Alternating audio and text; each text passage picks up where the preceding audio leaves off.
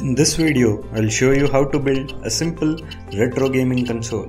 With matrixGame, you can play games like Tetris, Snooker, Ping Pong and many more. The fun part is not just building the console but a great way to flex your brain to write and play some cool games.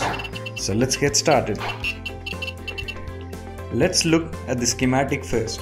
We have ATmega 328 as the main controller, which is programmed from the Arduino IDE.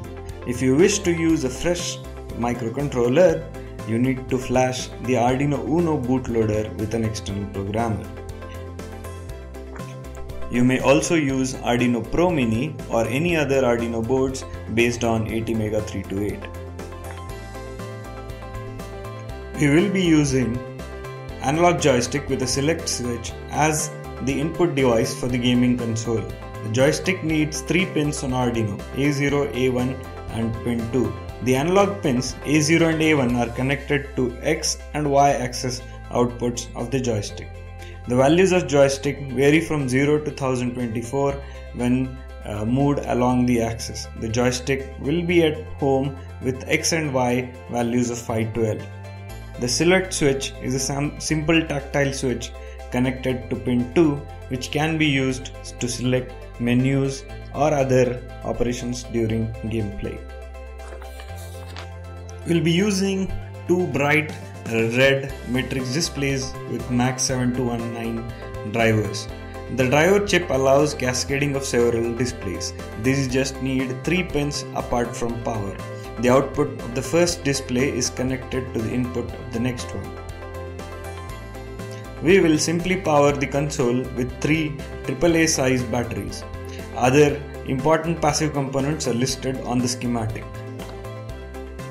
You can download the schematic, code and other files from the link in the description. Now let's start soldering the parts as per the schematic. First I start simply by placing the parts on the perf board to see how well they fit, then marking out the sizes on the perf board. I start by soldering the IC base for the microcontroller. Using IC base prevents the chip from getting damaged from overheating and also gives flexibility to change it later if needed. Then we solder all the other passive components, the displays and finally the joystick. Once everything is soldered, it's time to test the circuit for shorts and see if all the connections are proper and solid before powering it up. I went with a simple acrylic case for the matrixGame. You may as well put it inside any other box with a built-in battery holder. I started with mounting screws on the faceplate so that the screw heads stay on top. Then added a few more screws so that the faceplate, if fixed, does not move.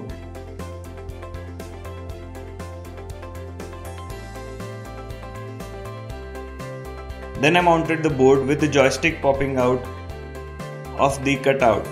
A few more screws and the back plate and the case was complete. Then I took double-sided tape to stick the battery holder to the back plate. You may screw this battery holder as well.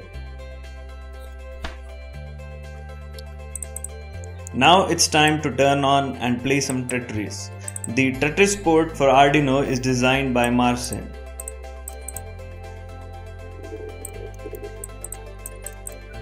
I did write the snake game and it was an interesting challenge. I'll try and make a separate video on what went into the code. And then I did play some ping pong. If you're interested in porting more games and hacking it, do reach out.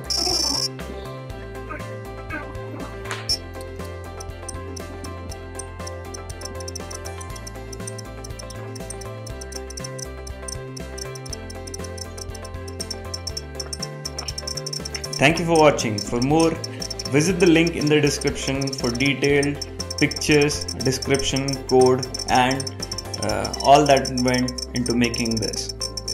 Thank you.